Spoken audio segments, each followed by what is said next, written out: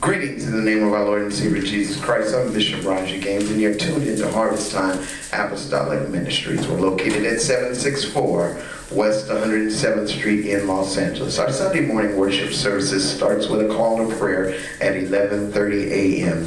There is a Tuesday noonday prayer and Bible study and a Thursday midweek Bible study. You are welcome to any and all services. If you need directions on how to get here, if you have a praise report, if you're sitting there and you're watching this and you don't know where you will spend eternity should Jesus return, give me a call, Bishop Raji Gaines. You can reach me at a toll-free number, 888-294-7708. Come on, give me a call. We want you to come out and praise God with us. Amen. Come on, you make yourself comfortable. Kick off your shoes. Give God some praise. Amen. Because this is the place where God's Spirit dwells. Come on out. Give me a call. If you need directions, if you need prayer, whatever it is, give me a call, Bishop Raji Gaines. Again, that number is 888-294-7708. And I believe when you come out, you'll say, it was good for me to have been there. Now, somebody give God a quick praise. Hallelujah. This is Super Bowl Sunday. Hallelujah. Man. So many folks trying to get their barbecue and whatever going on. So for a game, amen, that's only going to last for a couple of hours. And they forsake their soul, hallelujah, that has to have an eternal resting place. Amen. If you can grab in your Bibles to the book of 2 Timothy, amen, 2 Timothy, the 4th chapter, amen, and the 8th verse, and I'm going to probably stop right there, amen. Or actually, we're going to go up to the 7th verse. We're going to read the 7th and the 8th. Amen. In fact, excuse me, correction. We're going to start at the 6th verse. And the 6th verse in the book of 2 Timothy, the 4th chapter says, "For I am now ready to be offered. And the time of my departure is at hand. I have fought the good fight. I have finished my course. I have kept the faith. Henceforth there is laid up for me a crown of righteousness, which the Lord, the righteous judge, shall give me at the day, and not only me, but unto all of them also that love his appearance."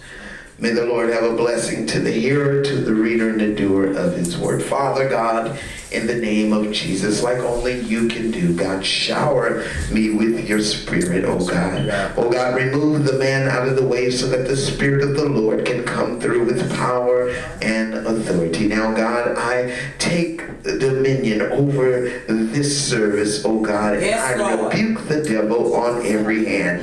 I rebuke his devices, everything he's trying to use to take our mind off of service. I cast down every worry, every problem, everything, oh God, that has come up, oh God. And God, I cover each and every person in this temple and under the sound of my voice with your blood, God. God, I rebuke the enemy on every hand. Satan, your plan is defeated. You are defeated, foe. The blood of Jesus is against you. Now I send you out of here, but not only out of here, but out of the lives of the homes of those under the sound of my voice, out of this neighborhood and community, because we declare it to be the fertile harvest ground for the Lord and Savior Jesus Christ. Now God, as for me, your manservant, I only ask clarity of thought, precision concerning speech. Let the words of my mouth, the meditation of my heart be acceptable in thy sight. O Lord, my strength, my firm and impenetrable rock, and my redeemer. And all that love God said, amen. Amen. Hallelujah. Come on, give the Lord a hand.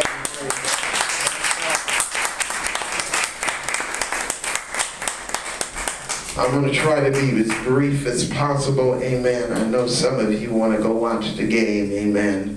Hallelujah. But since my team ain't in it, who cares?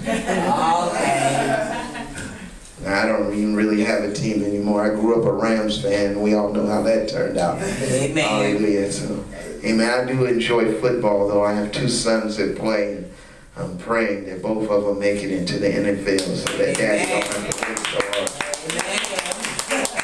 But not so much for me, so they don't have to work so hard. I'm going to teach them how to do better with their money than I did. Amen. Hallelujah.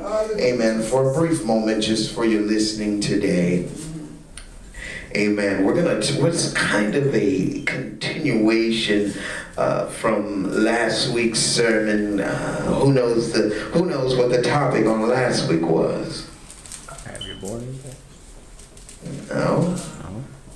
Preparing for departure. Oh, yeah. See, somebody wasn't paying attention. Hallelujah. But after you, amen, when we study the Bible and we see how, amen, God got the children of Israel prepared for departure, amen, we're going into the stage where rewards or the inheritance is given out. Amen. And this here where Paul was talking about a crown of righteousness being laid up for him. In other words, there was an inheritance. There was something, amen, that was in store for him once he got to his destination part. Oh God, I wish somebody was praying with me. He says, my departure time is at hand, amen. And understanding that, amen, when you are on a journey, amen, and you have your goal in sight. When you, when you go on vacation, when I took the First Lady to Hawaii, amen, we had a departure plan, but there was something that she was waiting to see or to get once we got to our destination. She was looking forward to intaking the beauty of Maui. She was looking for all the rich land and the things that she could get while she was there. But you have to, I told you last week, before departing, you gotta prepare for departure. You gotta have a departing plan in order to get to your inheritance. But then Paul talks about, he said, I fought a good fight. And that's where I'm going to flip back, amen, to Joshua the 14th chapter in a minute.